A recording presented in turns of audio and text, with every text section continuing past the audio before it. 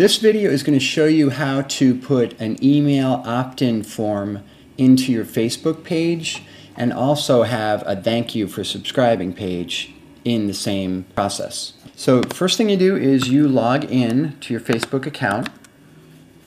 Under account in the top right you'll see a link that says manage page, and I actually have a demo page for a nonprofit, and I'll show you what the end result is going to look like first, and then I'll show you how to do it. So in this case we have an example where we're looking for volunteers for a super duper top secret event. To find out more, please enter your name and email below. Okay, it's a way to really cultivate your donors and identify like who is a core supporter versus who is not. Okay, so you go in here, you're going to enter your name and email, click on sign up, and then it will lead back to this page. Thanks for signing up. You'll be hearing from us very soon. And that's it. Person has not left Facebook, but yet you're able to collect emails from your Facebook page. Okay? So here's how you do it. You go into your Facebook page, and under your main image you have a link that says edit page. All right? The first thing you're going to do is you're going to actually add an application called static FBML, and if you don't have it, all you have to do is go to Browse More and then search for static FBML. Okay? In this case, I've already added it. The second step in the process is you're going to go into the FBML application and you're going to create the thank you page first. And there's a reason for this.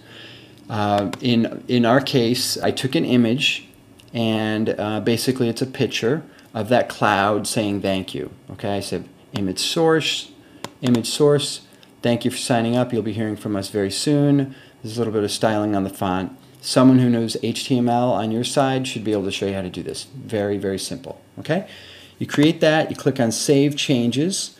The next step is you want to create another instance of static FBML. And you do that right underneath, down at the very bottom, it says add another FBML box. You click on that, okay, and it says you have successfully added new FBML. To configure the box, click edit. You go up to the very top and you'll see a link that says edit. So you click on edit.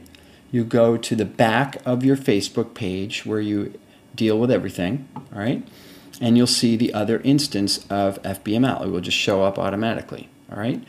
So that's the thank you page. Now we need to create the page that actually collects the email. So what I've done is I've created one here, and you create another instance. It says join the ranks in this case. I have some text right here. All right. We're looking for some volunteers for a super duper top secret event. To find out more, please enter your name, blah, blah, blah. Okay. Now, the next step in the process is you go to your email vendor, be it Constant Contact, Aweber, whoever is dealing with whoever provides your email service, and you get from them what's called a web form. Okay? In my case, I use a service called Aweber, all right, which, by the way, they have a 25% discount for nonprofits. So what I do is you go in here, I just literally grab the form. It says publish, and this is Aweber. Every single service provider is going to be totally different, all right? And you have JavaScript. You don't want to embed JavaScript into a Facebook page. It's probably not going to work. You click on raw HTML, or you just get the pure HTML, right? You copy it. You go over to the FBML application, and then you copy it right into it, okay? All this stuff right here, it's gibberish. You don't need to understand it. You just have to copy, paste. At the very bottom, you click on Save, and then it generates the form for you. The final thing that you want to do, but you want to go to the thank you for joining the ranks page that you created, and click on Link to this tab. This is the link that you want your email service to forward to. Okay? So the idea is that you enter the email on the Join the Ranks page, then automatically that form, once you hit enter, that form will forward you to this page right here. Okay? So you want to make sure that your email subscription service has the ability to forward the user to a specific web page after they're done clicking join.